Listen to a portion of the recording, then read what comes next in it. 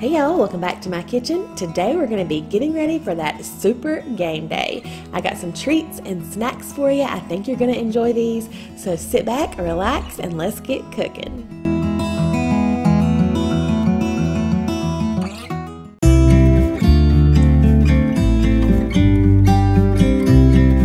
So to start out, you're just gonna make a box of chocolate cake mix. Any kind that you want. I'm just using the chocolate fudge cake mix, and I'm just gonna make this according to the directions and bake it in a 9x13 dish.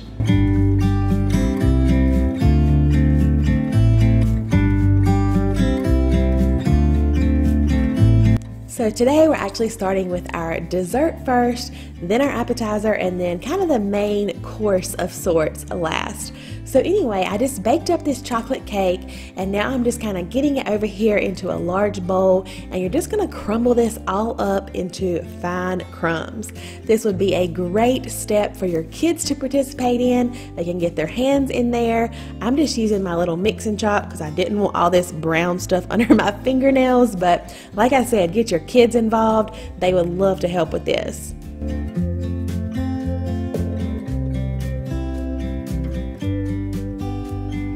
Once your cake is all crumbly, you just take some of this cream cheese frosting. You only need about a cup, and you're just gonna add that in. And then you're gonna take just a hand mixer and kind of mix all of this together. And I did go back and add a little bit more frosting. You want this to kind of hold its shape when you scoop it, because we are of course gonna make these into cake pops. So just kind of play around with it. Just start with a little bit of the frosting and add a little bit more if you think you need it.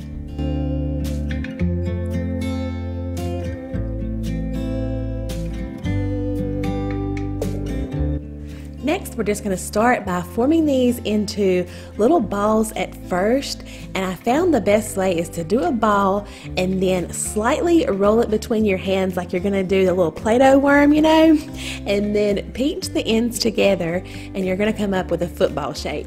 It might take you, no, let me rephrase, it will take you a couple times to get the shape right, but they really don't have to be perfect. It's all just for fun anyway, and they're going to turn out really cute. And then next, to a microwave safe bowl, we're adding some dark chocolate chips, also some peanut butter chips, and then about a tablespoon or two of shortening. And that's just gonna kind of give your frosting on the outside a little bit of that sheen. So you're just gonna microwave this for about 30 seconds at a time. You really don't want to burn this mixture, and it really doesn't take a lot to get everything melted. I forgot to say too, while you're making up your little frosting or coating mixture, I pop my footballs into the fridge just to kind of let them harden up for a little bit. Next, I'm just going to take these little lollipop sticks, dip those in the chocolate, put one in each football, and then we're just going to coat the outside in some chocolate. Again, this might take you a couple times, but it'll be alright. Next, we're going to add, of course, the laces on the footballs with the extra frosting, and then to plate it up, I just took some coconut flakes with some green food coloring to kind of look like football grass, football turf. I don't know, it seemed cute to me. And then I just placed a few of those little cake pops on top, and y'all, I think these turned out so adorable, and they were actually really good too.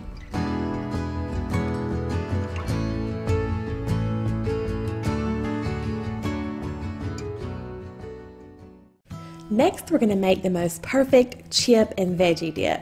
And you want to make this ahead of time so it can sit in the fridge and let all of these flavors kind of come out. So to a bowl, I'm just adding some sour cream.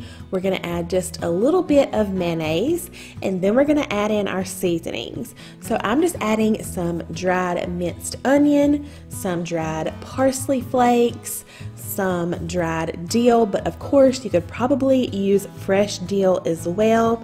And then this day I could not find my garlic salt, so I just added a little bit of salt and then a little bit of garlic powder as well. And of course I'll have all these recipes down below for you like always. We're just going to give everything a good mix, get it into the bowl that I know I'll be serving it out of, and I topped it with a little bit more dill and a few chives as well, just to make it pretty. And then along with this, I just chopped up some fresh veggies, and like I said, this is so delicious with both chips and vegetables, so I just plated it up all together, and I think it looks so pretty, and everyone loved this.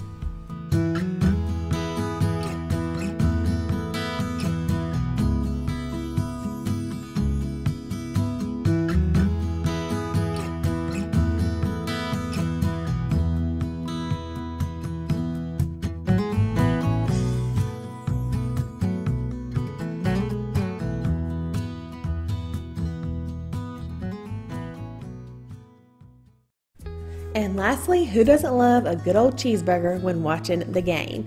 We're going to make ultimate cheeseburger sliders. So I have about 2 pounds of ground beef here that I'm just going to brown up. Again, I'm just adding some dried onion. I'm adding some of this buttery steakhouse seasoning, and then this other seasoning by Fire and Smoke.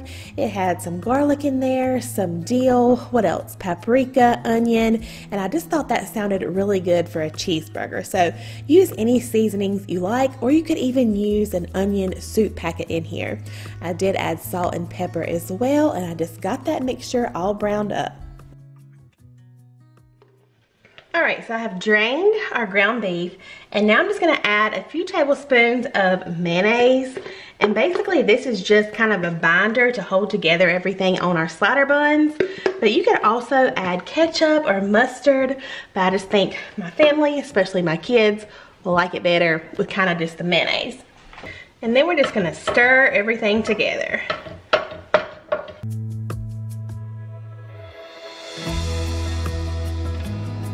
Alright, we're just going to let that ground beef sit for a few minutes.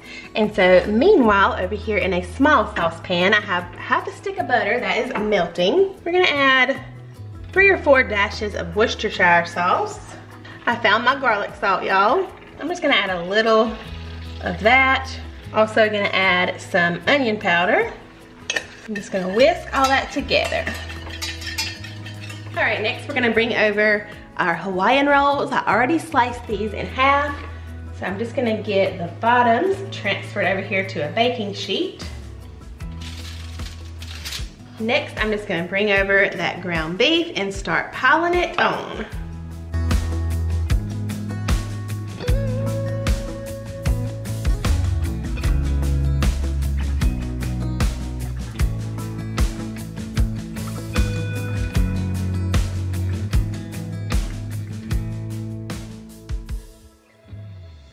And of course you could serve these with all the regular cheeseburger fixings like lettuce and tomato and all that. And you could kind of open them back up and let everyone, you know, top theirs however they want. But I think they're good just like this. All right, you kind of want to even it out. Make sure you get it to the edges so each little roll has some. Next, on top of our ground beef, I'm just going in with some sharp cheddar cheese. And I accidentally bought the super thin kind. So I'm just going to kind of layer it up a little bit.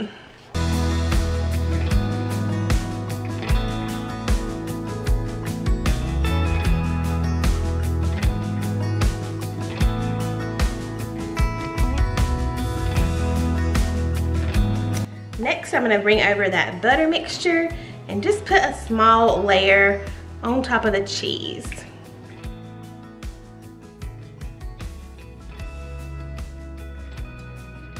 All right, now we're ready for the tops of our buns.